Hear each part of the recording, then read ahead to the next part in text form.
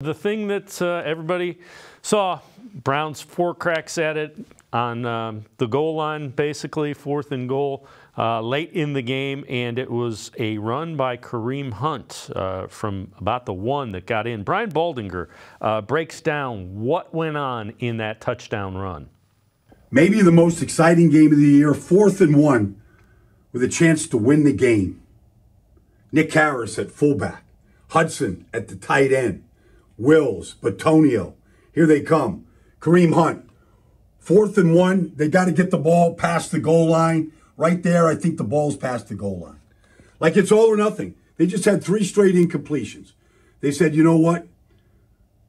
In this dramatic finish, to win the game, this is what we're going to do. We're playing power football. Look at the base on Nick Harris. Here comes Wyatt Teller and Harris around them. Just plow their way into the end zone right here. And Kareem Hunt just keeps that balance going and stretches that ball across the goal line. And just like that, the Browns come up with the photo finish.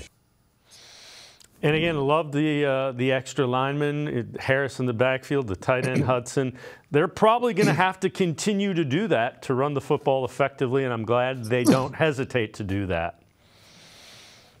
Well, this is a team, and there were years where the Browns employed a fullback. They no longer employ a fullback. There has to be things you can do around the goal line.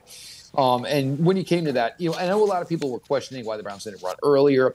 But if you go back to right before half, if you do remember, P.J. Walker, came out of the shotgun, basically dropped back and basically just threw a Hail Mary out of the back of the end zone.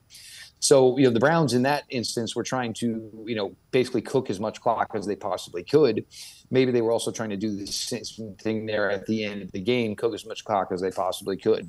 But the play itself, we pick on Jedrick Wills a lot. I think his block was huge. He absolutely erased his guy out of the picture, which allowed for Hudson, obviously, to get down and get in on a linebacker, and obviously, allowed for, Harris to basically lead his way through the hole. Kareem is, always, even when Nick was here, obviously, and healthy, and Kareem was here, Kareem was always the better guy around the goal line as opposed to Nick. And Kareem's kind of got that nose for it. Hey, he found the spot. He made sure he got the line. There was no question about whether or not it was a touchdown. There was no question about that. You knew, Kareem had the line, and just a big, big sigh of relief because, like I said, after the San Francisco game and leading up to this Colt game, as great as the high was of beating San Francisco, the low of losing to the Indianapolis Colts would have been a lot worse. So, hey, at the end, 4-2 now. As everybody starts looking towards Seattle, nobody's going to, in a few weeks here, remember what the ultimate ending was here against the Indianapolis Colts. Everybody's going to remember that the Browns beat the Indianapolis Colts.